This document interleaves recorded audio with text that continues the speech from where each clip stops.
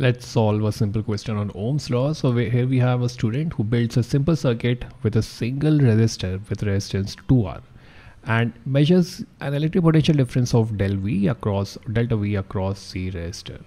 Then the student replaces this resistor with a new one of resistance R by 2 and keeps the electric potential difference the same. We need to figure out the current I2 through the new circuit in terms of the original current I1. Okay, so let's apply Ohm's law here. We know Ohm's law is V equals to IR.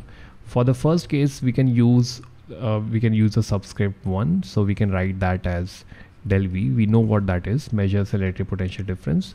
This is equal to I1 into 2R.